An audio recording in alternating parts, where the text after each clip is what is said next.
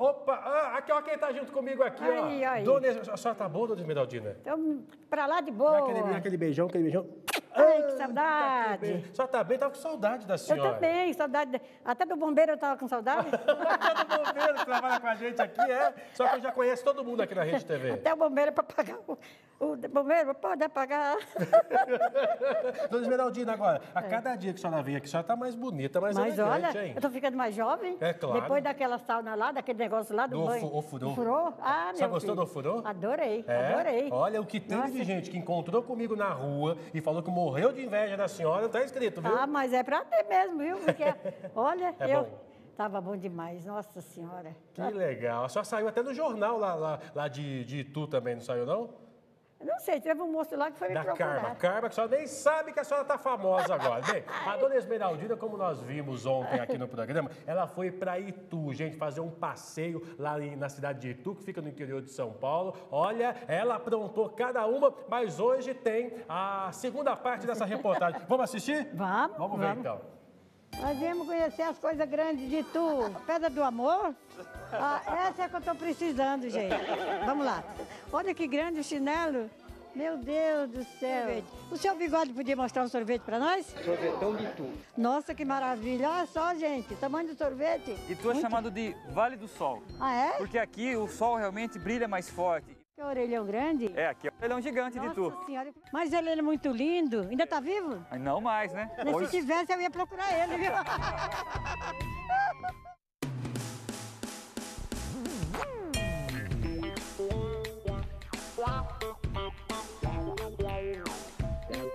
Vocês são moradores daqui de Tu? Sou. Há muitos anos? Ele também é, né? Eu nasci aqui. Ele tá muito contente aí no banquinho da risada, né? É, por enquanto estou contente de viver. E a senhora já sei, nasceu no Japão, né? Não? Mas tem cara de japonesa, não tem? Gosta daqui também? Gosta. É muito gostoso aqui, né? É bom.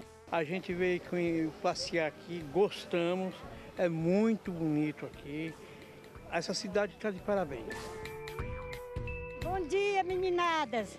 Vocês são daqui de Tu mesmo? Somos. São daqui de Tu? Somos. Cidade maravilhosa, né?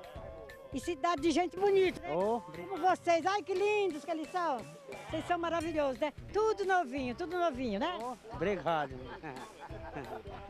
Vai começar com o senhor, hein? Pode Você começar. deve ter uns 15 anos, não? Eu devo ter uns 19. Ah, porque eu tenho 10. Agora nós estamos chegando em outro lugar de Tu. O Fábio vai mostrar para nós o que significa esse homão ali sentado. Aqui é a Praça dos Exageros, né? Aqui fica, temos bem, esse boneco gigante, é o Simplício, né? Ele criou a história das coisas grandes aqui em Tu. O que o senhor está achando aqui da cidade de Tu? Maravilhosa, muito linda. Tá adorando, né? Adorando demais. Alguém mais joga xadrez? Eu não jogo xadrez, mas jogo snooker. É diferente, né, seu Miguel? Tá muito gracioso pro meu gosto, viu? Minha amiga vai aí descendo isso aí. Ela acha que até ela tem uns 10 anos de vida, essa engraçadinha, né? Eu que tenho que fazer isso, não é você. Nós estamos aqui, eu estou aqui no escorredor de treina. Vocês estão pensando que eu vou pular? Não vou, não. Isso aqui não é pra mim, não. No tempo que eu era mais jovem, eu fazia isso, mas agora eu não arrisco, não, tá bom? É muito bonito, mas até que eu tô com vontade de ir. Olha, não fica me cutucando que eu vou, hein? Olha eu aqui perto do meu amigo Simplício. Eu conheço 1,40 m e ele com esse tamanhão todo. Dá de fazer inveja pra mim, né? Diz que aqui tem uma parmegiana muito gigante. Eu quero ver pra crer, né? E vamos que vamos comer. Vamos ver essa parmegiana, diz que é muito grande, eu quero ver. Excelente. Diferente, né? Excelente. Ah, excelente? Ah, além de grande, é excelente. Vamos comer o prato da casa, né?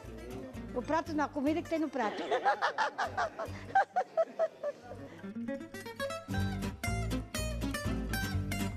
Olha aí, gente, a nossa parmegiana chegando. Que maravilha. Mas isso é muito grande.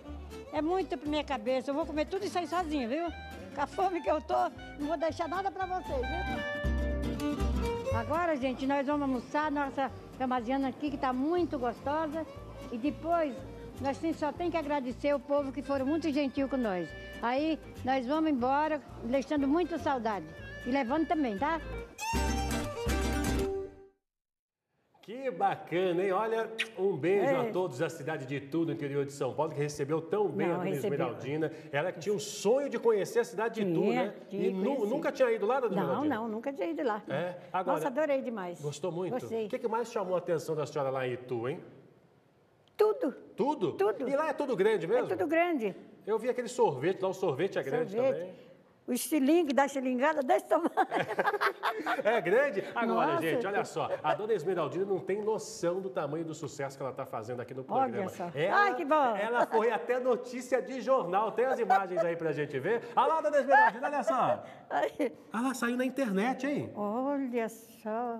A senhora tá chique demais. Olha só, a Rede TV realiza a gravação do programa em Itu. Olha só, destacando ali o Se Liga Brasil. Obrigado, pessoal da Dona Esmeraldina, as pessoas que participaram lá da reportagem. Muito. A senhora tá famosa, hein? Mas estou. Pois tinha um rapaz me esperando lá fora que queria me conhecer. Eu falei, quem é? Queria conhecer a senhora? Não, o moço daí falou, tem um moço lá, um fã. Eu falei, quem é o fã? Cheguei lá, era um mocinho que trabalha lá, jornalista, não sei o que. É mesmo? É a fã da senhora? É. Agora, depois que a senhora começou a aparecer na televisão, começou a aparecer muitos namorados aí ou ainda não, hein? Mais ou menos. Mais ou menos apareceu ou não? Apareceu, mas só que eu não quero. Não quer, Eu não? quero ficar livre, assim, para mim. Para poder ir para Itu, para poder curtir tudo. Para onde eu quiser ir, né? Não. Que legal. Livre que nem um passarinho. Ah, é, né? E a senhora está feliz fazendo as reportagens aqui no programa? Nossa, tá demais. Tá bacana, né? Tá A senhora bacana. foi no spa. Fui. Agora Gostoso, foi para Itu. gostoso. Para Muito Itu. gostoso. A qual outro lugar que a senhora gostaria de ir? Já aproveita e pede para o diretor que ele está lá em cima ouvindo a senhora.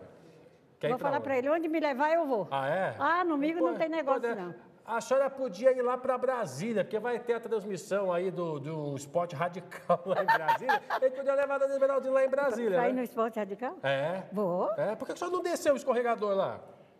A senhora ficou com medo? Ficou com medo. É muito alto, né? Muito alto. Afinal de contas, é tudo grande lá em É Itu. tudo grande, tudo grande. É demais, gente. Que legal, Dona Esmeraldina. Mas adorei. Adorou, adorei, né? adorei. Olha, muito obrigado por a senhora ter vindo aqui no programa. Eu que agradeço, A senhora sabe gente. que a gente aprendeu a amar a senhora não sai do nosso coração mais. Eu também aprendi a amar todos vocês. Que bom.